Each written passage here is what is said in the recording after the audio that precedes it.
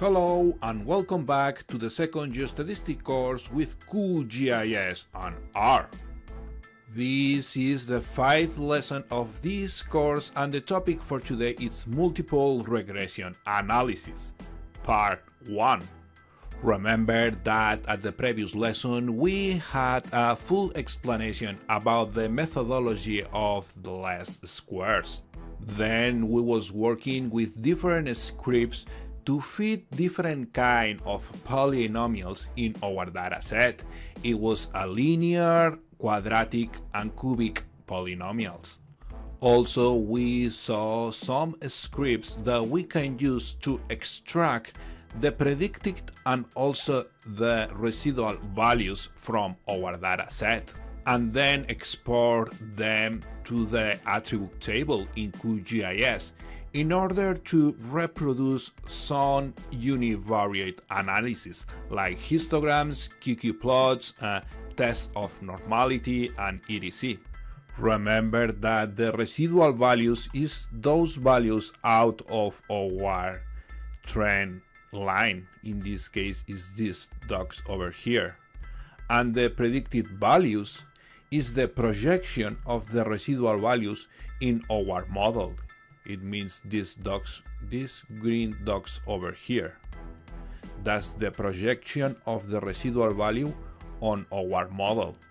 Then when we have the residual and predicted values, we can make a scatter plot to identify if there is any trend in our residuals.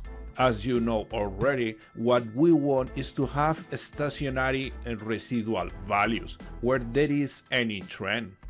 That was a short introduction about what we did at the previous lesson, that it was related to simple regression analysis, because our analysis in the regression, it was just related to 2 dimensions. We was working with groundwater against the X coordinate and also with groundwater against Y coordinates.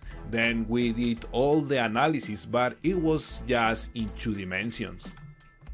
However, in the reality, we are working in 3 dimensions, and that's what we are going to do in this 5th and 6th lesson of the course. That is going to be Multiple Regression Analysis, Part 1 and Part 2. At the lesson 5 of this course, we started to work with some scripts that are going to facilitate us to make an interpretation of our dataset in 3D. They are 3 kind of graphs that we can create to see the spatial distribution of our data just in a glance. The first one is a postplot where we classify the data according to the groundwater elevation. That is a very powerful graph where we can see the information very clear. The second graph is almost the same as the first one, but in this second case what we are going to do is classify the data according to the size. The last graph is related with a 3D scatter plot where we can manipulate the angles of the graph in order to have a better perspective of our data set. Later we are going to be working with the scripts to do the multiple regression analysis for first order trend surface and also for second order trend surface. And we are going to be working with raw polynomials and also with orthogonal polynomials in order to see what kind of problems we can face when we have multicollinearity. After that, we are going to see some scripts to extract the information for the multiple regression analysis. What we want to get is the residuals and also the predicted values from the first order trend surface and also for the second order trend surface. Not only for the raw polynomials, but also for the orthogonal polynomials. At the end of the lesson, I'm going to do a small introduction about kriging interpolation, and we are going to see why we need to do a multiple regression analysis and how we are going to use the data that we can extract from that analysis. In this image, we have three block diagrams. In the first block diagram, what we have is the real surface, but we don't have that information.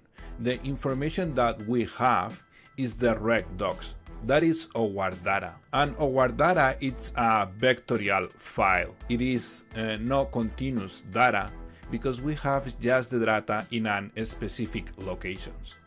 Then our goal is to create a raster where we have the data in a continuous way. It means that we are going to have data for each pixel of our surface.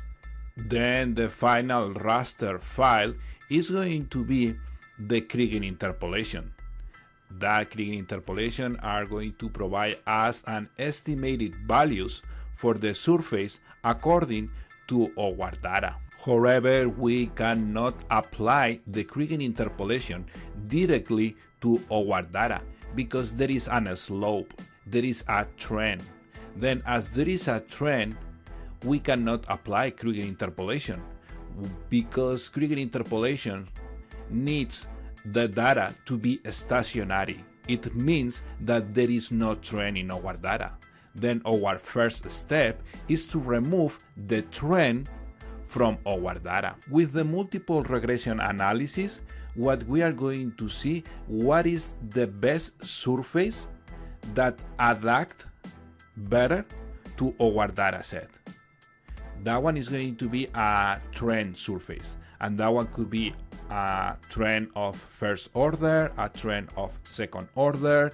In this case, as it is a flat plane, it's going to be a first order trend surface. Then when we identify what is the best trend surface for our data, where we have the minimum value for the residuals, and it makes sense according to the geological context, then we can take that trend surface and remove from our data.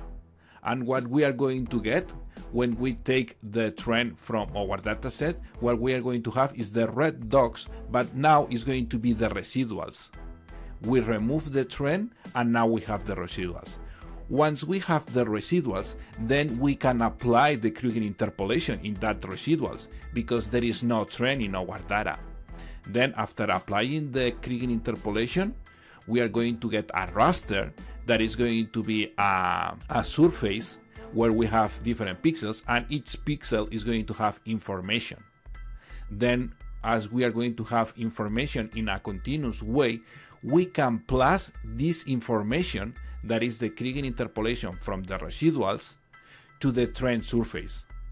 Then when we plus both of them, we are going to have the final surface that is going to be a raster, and is going to be the final raster, right? With the trend with our kriging interpolation.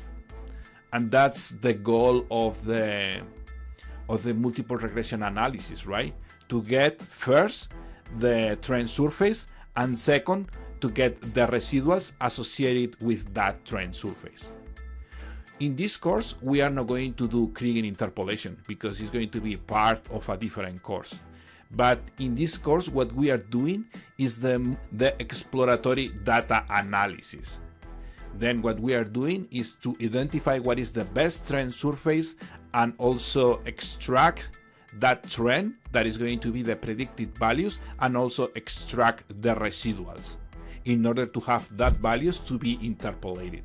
Well, that's it. Before to leave, just a couple of things. Remember that this course is not available in YouTube. If you want to have access to the course, just go to the Geo RGB community website at giscourse.online, then go to courses, and you have the course over here. Remember that now we have a promotion.